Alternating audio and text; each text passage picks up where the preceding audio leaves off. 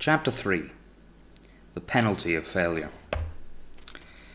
Daylight crept over the tossing waters of the Bay of Biscay to reveal a small boat riding on its wide expanses. It was a very crowded boat.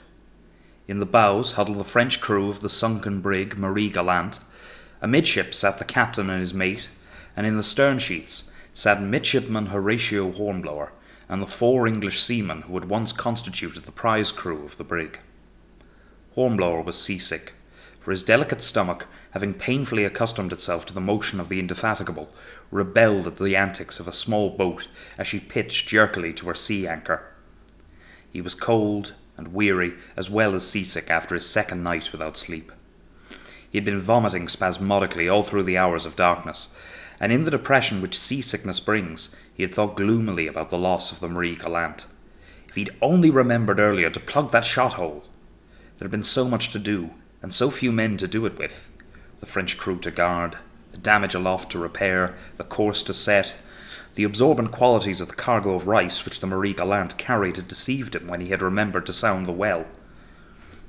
All this might be true, but the fact remained that he had lost his ship, his first command. And in his own eyes, there was no excuse for his failure. The French crew had wakened with the dawn and were chattering like a nest of magpies. Matthews and Carson beside him were moving stiffly to ease their aching joints. "Breakfast, sir," said Matthews.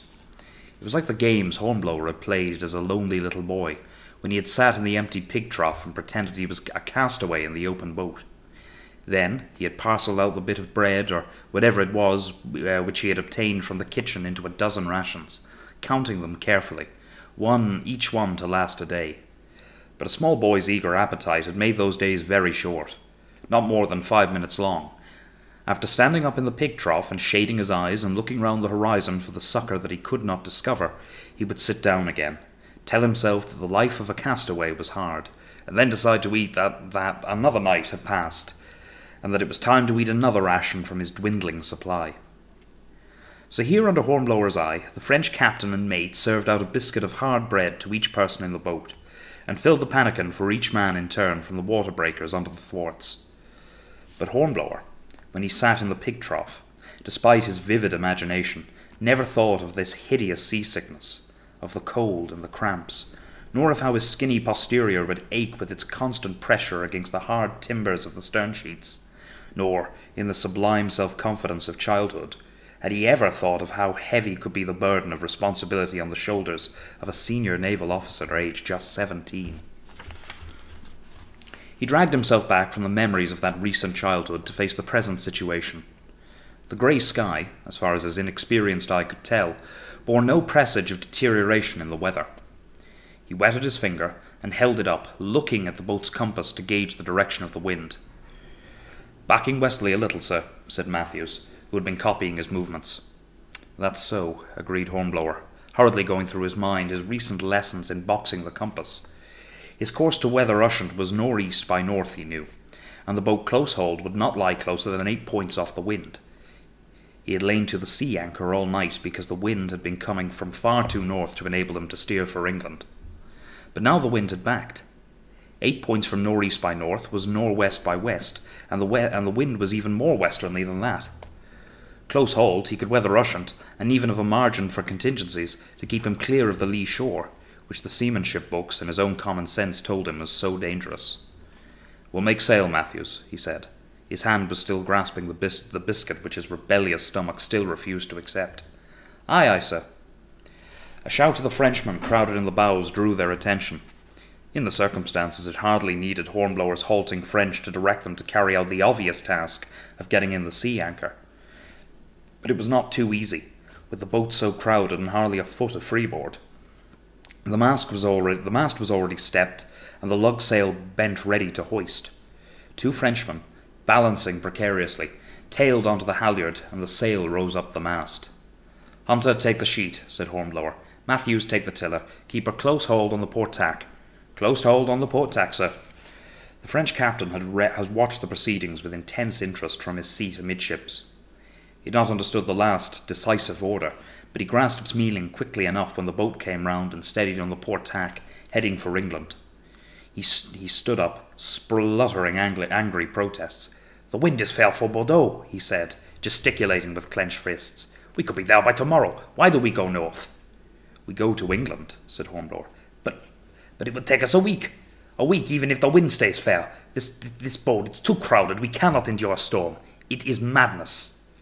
Hornblower had guessed at the moment the captain stood up what he was going to say, and he hardly both bothered to translate the expostulations to himself. He was too tired and too seasick to enter into an argument in a foreign language. He ignored the captain, nor for anything on earth would he turn the boat's head towards France. His naval career had only just begun, and even if it were to be blighted on account of the loss of the Marie Galante, he still had no intention of rotting for years in a French prison. "Sir," said the French captain. The mate, who shared the captain's thwart, was protesting too, and now they turned to their crew behind them and told them what was going on.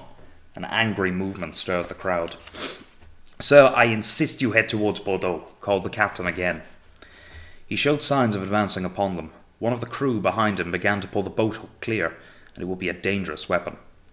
Hornblower pulled one of the pistols from his belt and pointed it at the captain, who, with the muzzle 4 feet from his breast, fell back before the gesture.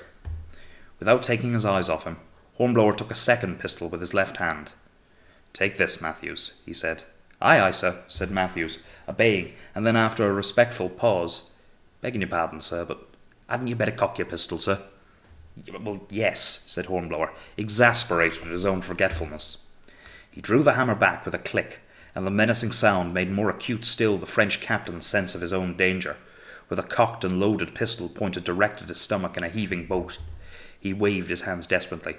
"Please," he said, "point that some other way, sir." He drew farther back, huddling against the men behind him. "Hey, avast there, you!" shouted Matthews loudly. A French sailor was trying to let go the halyard unobserved. "Shoot any man that looks dangerous, Matthews."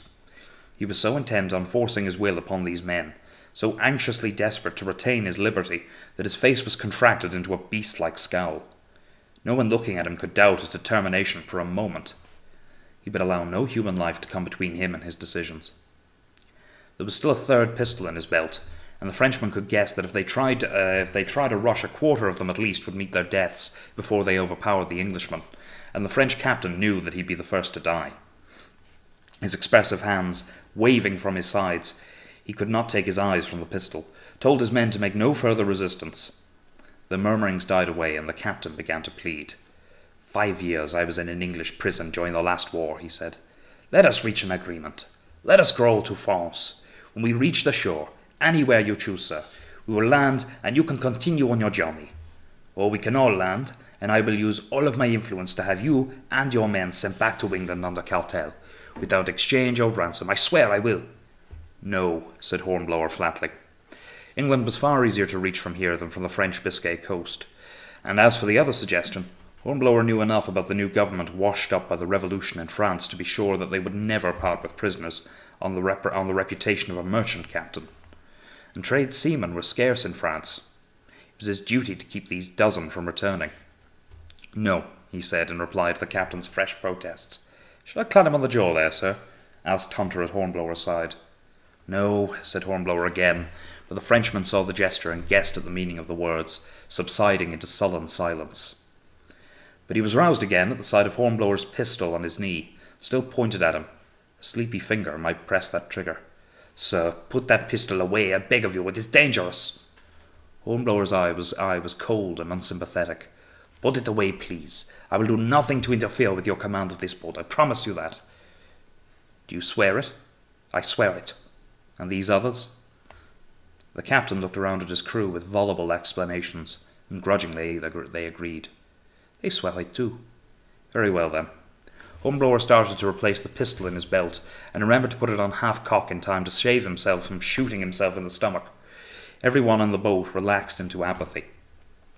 The boat was rising and swooping rhythmically now, a far more comfortable motion than when it had jerked to a sea anchor, and Hornblower's stomach lost some of its resentment.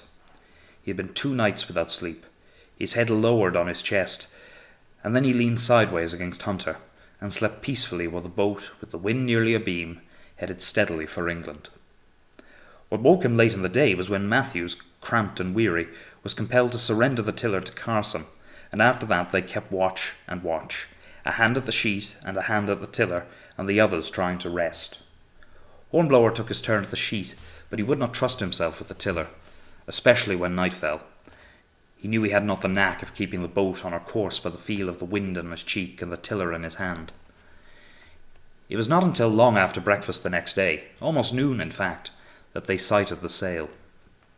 It was a Frenchman who saw it first, and his excited cry roused them all. There were 3 square topsails coming over the horizon on their weather bow, nearing them so rapidly on a converging course that each time the boat rose on a wave considerably greater area of canvas was visible. "What do you think she is, Matthews?" asked Hornblower, while the boat buzzed with the Frenchman's excitement. "I can't tell, sir, but I don't like the look of her," said Matthews doubtfully. "She ought to have a t'gallant set in this breeze, and her course is 2, and she hasn't. And I don't like the cut of her jib, sir. She might be a Frenchie to me." Any ship travelling for peaceful purposes would naturally have set all possible sails set. This ship had not. Hence, she was engaged in some belligerent design, but there were more chances that she was British than she was French, even here in the bay. Hornblower took a long look at her, a smallish vessel, although ship-rigged, flush-decked, with a look of speed about her. Her hull was visible at intervals now, with a line of gun ports. "She looks French all over to me, sir," said Hunter. "Privateers, seemly." "Stand by to jibe," said Hornblower. They brought the boat round before the wind, heading directly away from the ship. But in war, as in the jungle, to fly is to invite pursuit and attack. The ship set courses and t'gallants and came tearing down upon them, passed them at half a cable's length, and then hove to, having cut off their escape. The ship's rail was lined with a curious crowd, a large crew for a vessel of that size. A hail came from across the water to the boat, and the words were French.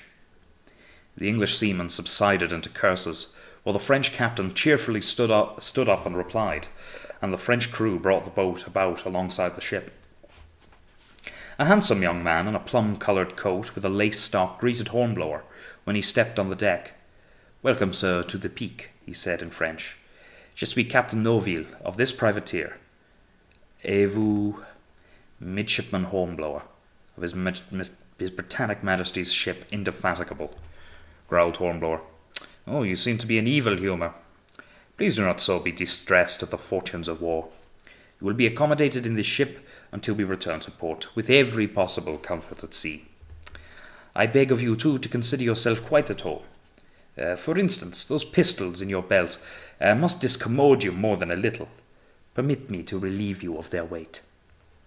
He took the pistols neatly from Hornblower's belt as he spoke, looked Hornblower keenly over, and then went on. "That dirk you wear at your side, sir, would you oblige me by the loan of it? I assure you that I will return it to you when we part company, but while you are on board here, I fear that your impetuous youth might lead you to some rash act while you are wearing a weapon with a credulous mind. Might believe to be lethal. Merci. And now, might I show you to the berth that is being prepared for you?" With a courteous bow he led the way below. 2 decks down, presumably at the level of a foot or 2 below the waterline, was a wide bare 'tween-decks, dimly lighted and scantily ventilated by the hatchways. "Our slave deck," explained Noville carelessly. "Slave deck?" asked Hornblower. "Oh, yes. It is here that the slaves were once confined during the Middle Passage." Much was clear to Hornblower at once. A slave ship could be readily converted into a privateer. She would already be armed with plenty of guns to defend herself against treacherous attacks while making her purchases in the African rivers. She was faster than the average merchant ship, both because of the lack of need to hold space, and because with a highly perishable cargo such as slaves, speed was a desirable quality, and she was constructed to carry large numbers of men, and the great quantities of food and water necessary to keep them supplied while at sea in search of prizes. "Our market in San Domingo has been closed to us by recent events, of which you surely must have heard, sir," went on Noville. "And so that the Peak could continue to return dividends to me, I have converted her into a privateer. Moreover, seeing that the activities of the Committee of Public Safety at present make Paris a more unhealthy spot than even the west coast of Africa, I decided to take command of my vessel myself." To say nothing of the fact that a certain resolution and hardihood are necessary to make a privateer a profitable investment. Noville's face hardened for a moment into an expression of the grimmest determination, and then softened at once into its previous meaningless politeness. "This door in the bulkhead," he continued, "leads to the quarters I have set aside for captured officers. Here, as you see, is your cot. Please make yourself at home here. Should the ship go into action, and as I trust she will, and will frequently do, the hatches above you will be battened down. But except on those occasions you will of course be at liberty to move about the ship at your will. Yet I suppose I had better add that any harebrained attempt on the part of the prisoners to interfere with the working or well-being of the ship would be deeply resented by the crew. They serve on shares, you understand, and are risking their lives and their liberty. I would not be surprised if any rash person who endangered their dividends and freedom were dropped over the side into the sea." Hornblower forced himself to reply. He would not reveal that he was almost struck dumb by the calculating callousness of that last speech. "I understand," he said. "Excellent. Now, is there anything further you may need, sir?" Hornblower looked around the bare quarters in which he was to suffer lonely confinement, lit by a dim glimmer of light from a swinging slush lamp. "Could I have something to read?" he asked. Noville thought for a moment. "Well, I fear they are only professional books, but I can let you have Grandjean's Principles of Navigation and Lebrun's Handbook on Seamanship and some similar volumes, if you think you can understand the French in which they are written." "Oh, I'll try," said Hornblower. Probably it was as well that Hornblower was provided with the materials for such strenuous mental exercise. The efforts of reading French and of studying his profession at once kept his mind busy during the dreary days while the Peak cruised in search of prizes.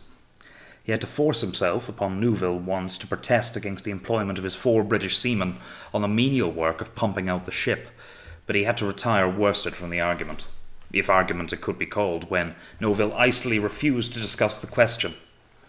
Hornblower went back to his quarters with burning cheeks and red ears, and, as ever, when he returned he was mentally disturbed. The thought of his guilt returned to him with new force. If only he had plugged that shot-hole sooner! A clearer-headed officer, he told himself, would have done so. He had lost his ship, the Indefatigable's precious prize, and there was no health in him. Sometimes he made himself review the situation calmly. Professionally he might not, probably would not, suffer for his negligence. A midshipman with only 4 for a prize crew, put on board a 200-ton brig that had been subjected to considerable firing from a frigate's gun, would not be seriously blamed when she sank under him. But Hornblower knew at the same time that he was at least partly at fault. If it was ignorance, there was no excuse for ignorance. If he had allowed his multiple cares to distract him from the business of plugging the shot-hole immediately, well, that was incompetence, and there was no excuse for incompetence. When he thought along those lines, he was overwhelmed by waves of despair and self-contempt, and there was no one to comfort him. The day of his birthday, when he looked at himself at the vast age of 18, was the worst of all. 18 and a discredited prisoner in the hands of a French privateer. His self-respect was at its lowest ebb. The Peak was seeking her prey in the most frequented waters in the world, the approaches to the Channel, and there could be no more vivid demonstrations of the vastness of the ocean than the fact that she cruised day after day without glimpsing a sail. She maintained a triangular course, reaching to the northwest before tacking again to the south, running under easy sail northeasterly again, with lookouts at every masthead, with nothing to see but the tossing waste of water.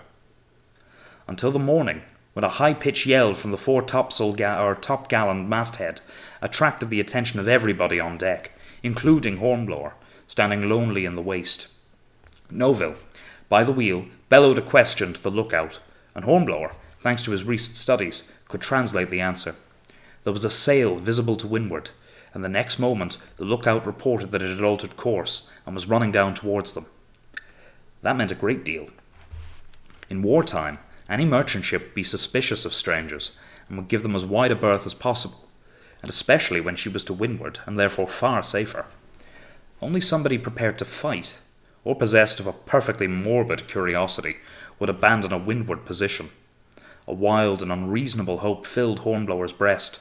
A ship of war at sea, thanks to England's maritime mastery, would be far more probably English than French, and this was the cruising ground of the Indefatigable, his own ship, stationed there specifically to fulfill the double function of looking out for French commerce destroyers and intercepting French blockade runners. 100 miles from here, she had put him and his prize crew on board the Marie Galante. It was 1,000 to 1, he exaggerated despairingly to himself, against any ship sighted being the Indefatigable. But hope reasserted itself. The fact that she was coming down to investigate reduced the odds 10 to 1 at most. Less than 10 to 1. He looked over at Noville, trying to think his thoughts. The peak was fast and handy, and there was a clear avenue of escape to leeward. The fact that the stranger had altered course towards them was a suspicious circumstance, but it was known that Indiamen, the richest prizes of all, had sometimes traded on the similarity of their appearance to that of ships of the line, and by showing a bold front had scared dangerous enemies away. That would be a temptation to a man eager to make a prize.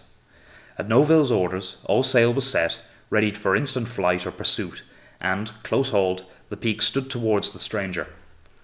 It was not long before Hornblower, on the deck, caught a glimpse of a gleam of white, like a tiny grain of rice, far away on the horizon, as the peak lifted on a swell. Here came Matthews, red-faced and excited, running aft to Hornblower's side. "That's the Indy, sir! I swear it!" He sprang onto the rail, holding on by the shrouds, and stared under his hand. "It is her, sir. She's loosing her royals now. We'll be back on board in time for grog." A French petty officer reached up and dragged Matthews by the seat of his trousers from his perch, and with a blow and a kick drove him forward again, while a moment later Noville was shouting the orders that the ship should wear round to head directly away from the Indefatigable. Noville beckoned Hornblower over to his side. "Your late ship, I understand, Mr. Hornblower." "Yes."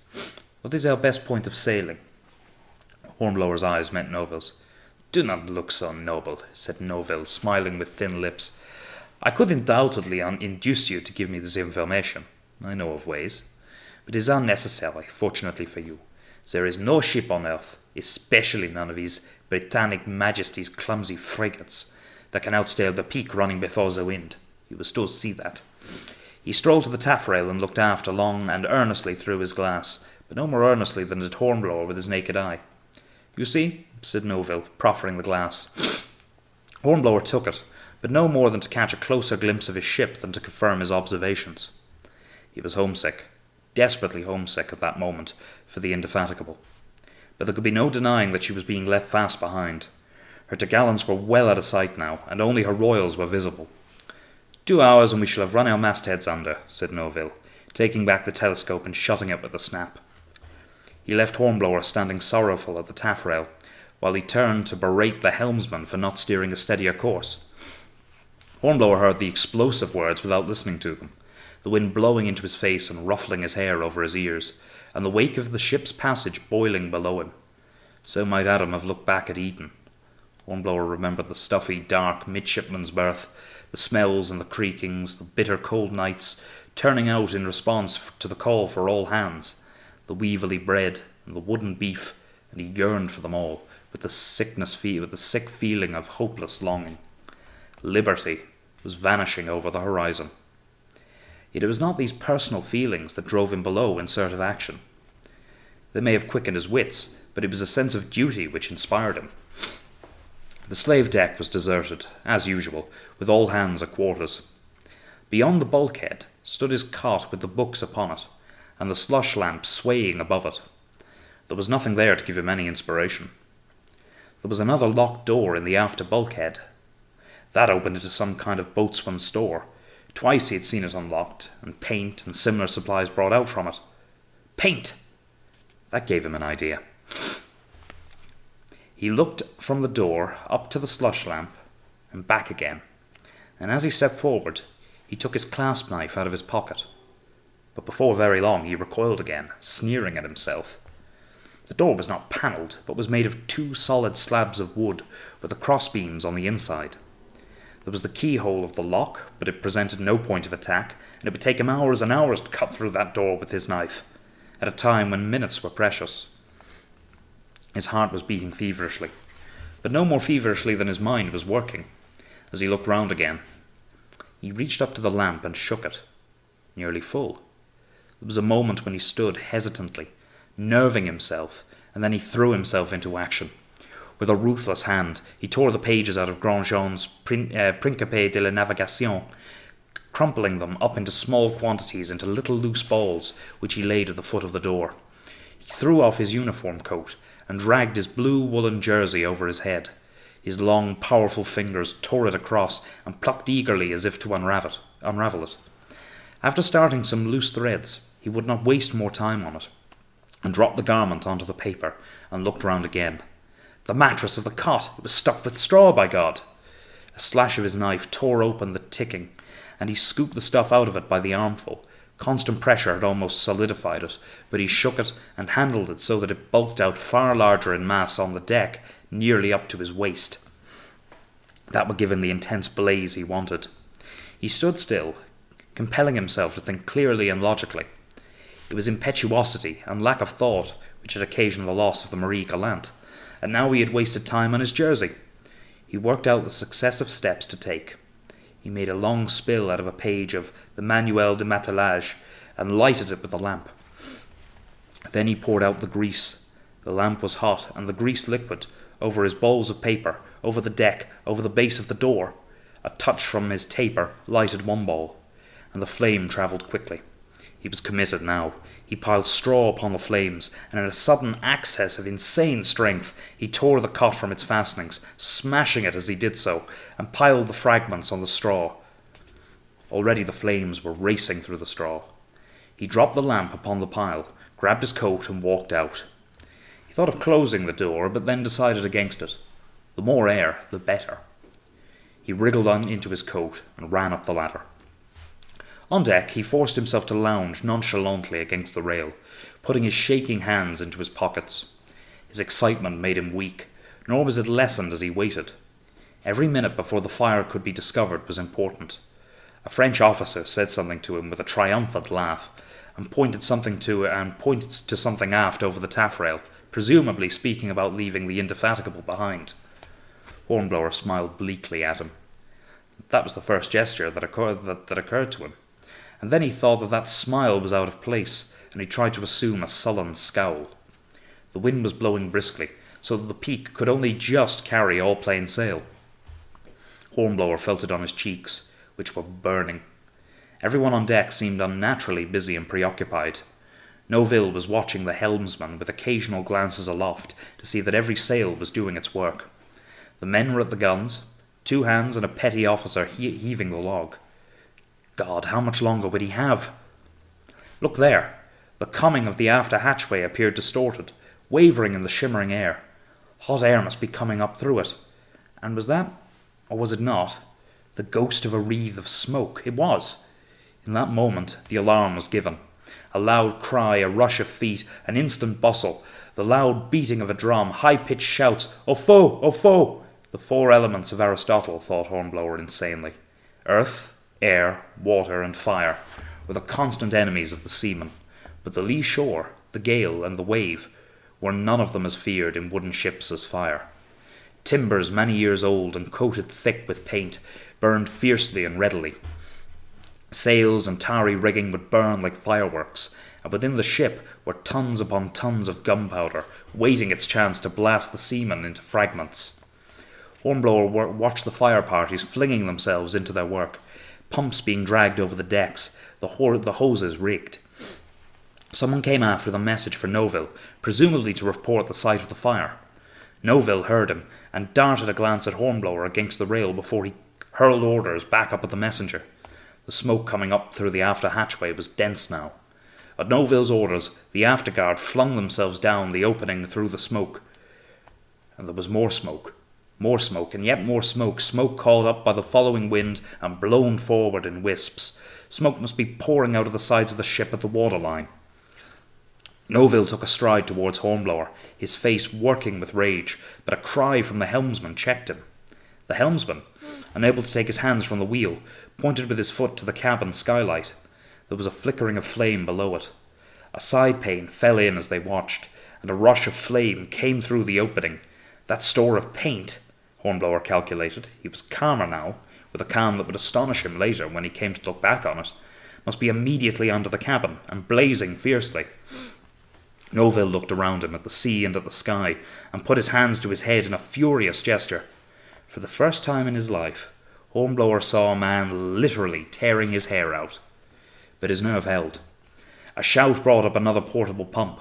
4 men set to work on the handles, and the clank, clank, clank made an accompaniment that blended with the roar of the fire. A thin jet of water was skirted down the gaping skylight. More men formed a bucket chain, drawing water from the sea and passing it from hand to hand to pour in the skylight. But those buckets of water were less effective even than the stream from the pumps. From below came the dull thud of an explosion, and Hornblower caught his breath as he expected the ship to be blown to pieces. But no further explosion followed. Either a gun had been set off by the flames, or a cask had burst violently in the heat, and then the bucket line suddenly disintegrated. Beneath the feet of one of the men a seam had gaped in broad red smile, from which came a rush of flame. Some officer had seized Noville by the arm, and was arguing with him vehemently, and Hornblower could see Noville yield in despair. Hands were sent scurrying aloft to get in the foretopsail and the forecourse, and other hands went to the main braces. Over went the wheel, and the peak came up into the wind. Then the change was dramatic, although at first more apparent than real. With the wind blowing in the opposite direction, the roar of the fire did not come so clearly to the ears of those forward of it, but it was an immense gain all the same. The flames, which had started in steerage in the farthest part aft of the ship, no longer were blown forward, but were instead turned back upon timber already half consumed. Yet the after part of the deck was fully alight. The helmsman was driven from the wheel, and in a flash the flames took hold of the driver and consumed it utterly. One moment the sail was there, and the next there was only charred fragments hanging from the gaff. But, head to wind, the other sails did not catch, and a mizzen trysail hurriedly set kept the ship's bows on. It was then that Hornblower, looking forward, saw the Indefatigable again. She was tearing down toward them with all sails set. As the peak lifted, he could see the white bow wave foaming under her bowsprit. There was no question about surrender, for under the menace of that row of guns no ship of the peak's force, even if uninjured, could resist. A cable's length to windward, the Indefatigable rounded to, and she was hoisting out her boats before she was even fully round. Pellew had seen the smoke, and had deduced the reason for the peak's heaving to, and had made his preparations as he came up. Longboat and launch had each carried a pump in their bows, where sometimes they carried a carronade. They dropped down into the stern of the peak to cast their jets of water up into the flaming stern without more ado. 2 gigs full of men ran straight aft to join the battle with the flames, but Bolton, the 3rd lieutenant, lingered for a moment as he caught Hornblower's eye. "Good God, it's you!" he exclaimed. "What the devil are you doing there?" Yet he did not stay for an answer. He picked out Noville as the captain of the peak, strode aft to receive his surrender, cast his eye aloft to see that all was well there, and then took up the task of combating the fire. The flames were overcome in time, more because they had consumed everything within reach of them than for any other reason. The peak was burned from the taffrail forward for some feet of her length, right to the water's edge, so that she presented a strange spectacle when viewed from the deck of the Indefatigable. Nevertheless, she was in no immediate danger. Given even moderate good fortune and a little hard work, she could be sailed to England, to be repaired and sent to sea again. But it was not a salvage that was important, but rather the fact that she was no longer in French hands, would no longer be available to prey upon English commerce. That was the point that Sir Edward Pellew made in conversation with Hornblower, when the latter came on board to report himself. Hornblower had begun, at Pellew's order, by recounting what had happened to him from the time he had been sent as the prize-master on board the Marie Galante. As Hornblower had expected, perhaps even as he had feared, Pellew had passed lightly over the loss of the brig. She had been damaged by gunfire before surrendering, and no one now could establish whether the damage was small or whether it was great. Pellew did not give the matter a second thought. Hornblower had tried to save her and had been unsuccessful with his tiny crew, and at the moment the Indefatigable could not spare him a larger crew. He did not hold Hornblower culpable. Once again, it was much more important that France should be deprived of the Marie Galante's cargo than that England should benefit by it. The situation was exactly parallel to that of the salvaging of the Peak. "It was lucky she caught fire like that," commented Pellew, looking across to where the Peak lay, still hovering to with the boats clustering about her with only the thinnest trail of smoke now drifting from her stern. She was running clean away from us, and would have been out of sight within the hour. Have you any idea how it happened, Mr. Hornblower?" Hornblower was naturally expecting that question, and in fact was ready for it. Now was the time to answer truthfully and modestly, to receive the praise he deserved. A mention in the Gazette, perhaps even an appointment as acting lieutenant. Pellew did not know the full details of the loss of the brig. It might make a false estimate of them, even if he did. "No, sir," said Hornblower. "I think it must have been a spontaneous combustion in the paint locker. I can't account for it otherwise." He alone knew of his remissness in plugging that shot-hole. He alone could decide on his punishment, and this was what he had chosen. This alone could re-establish him in his own eyes, and when the words were spoken, he felt an enormous relief, and not one single twinge of regret. "It was fortunate, all the same," mused Pellew.